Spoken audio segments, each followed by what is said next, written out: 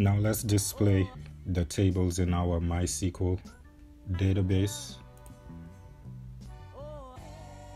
into our web browser. So let's start. Create a HTML table.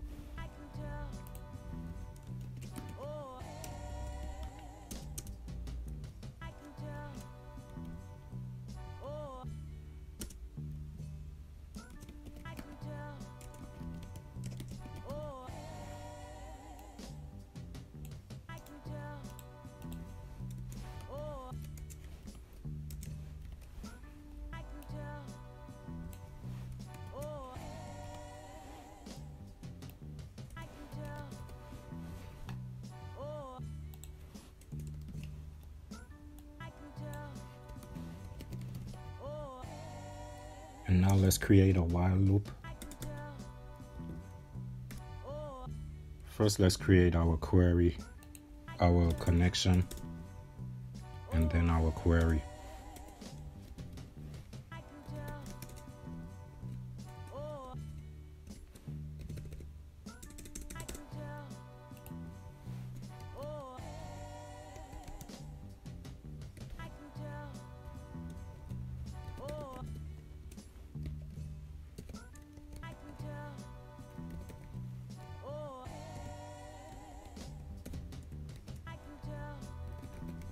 So I'm just setting the connection to the database.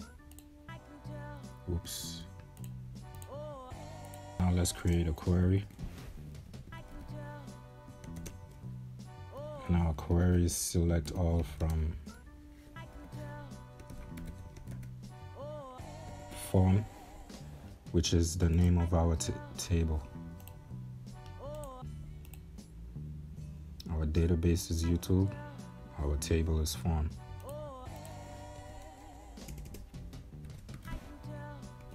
Now let's create a variable called result, and then we're gonna call our MySQL query function,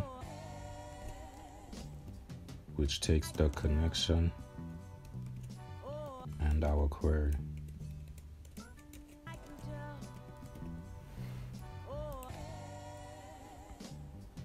So now let's do our while loop.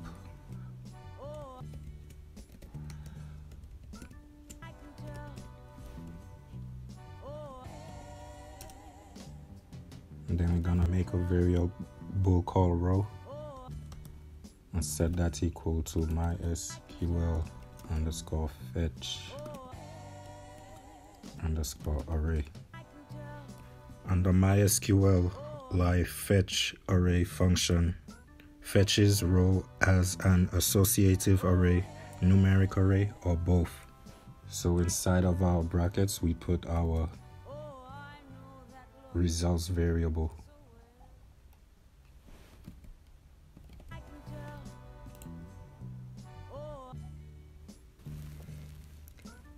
But we're gonna delete this and close our PHP tag here. And let's continue creating our table with the table data. So tr table data PHP echo, and we're gonna call our row variable, and inside of square brackets, inside of block brackets, we're gonna call our table column name, and our first one is name.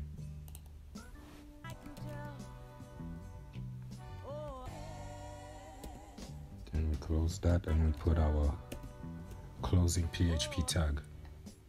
So I'm just gonna copy and paste this.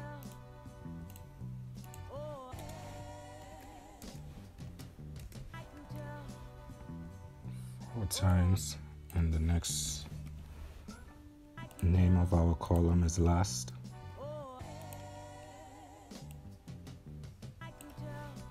Email, and then country. Then we need to close our opening while loop curly brackets. So here we open PHP again. We add our closing curly brackets. Then we close our PHP. Let's press Ctrl S on your keyboard and let's see this in our browser. And you see it brought back the data in our table. Let me give this table a border of 2. Press Ctrl S, refresh, and you see our table that's in our MySQL database and the values. Let's go to our form that we made in the previous video. So localhost/YouTube/ and what I'm gonna do is display our table right here. So in the form that we created in our last video, I'm just gonna include and create center text, and then I'm gonna include our display.php file.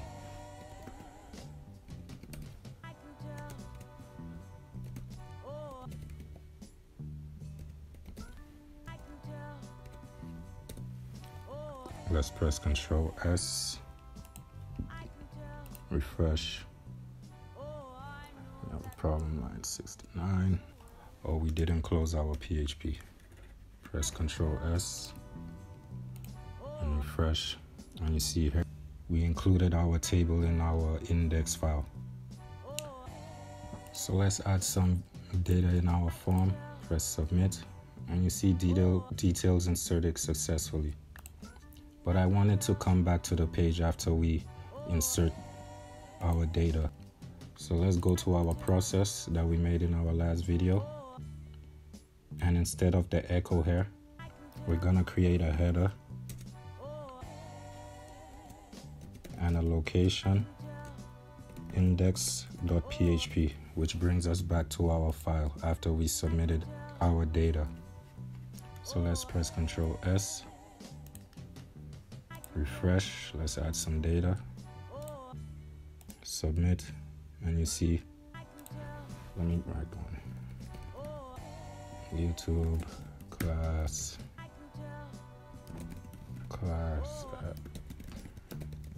country America, submit. And you see the script, the header script that we added in our process file. It adds, submits the data, and then brings us back to our index.php. So that's how you display data into the database. Let's refresh this, and you see we have all our data in our database.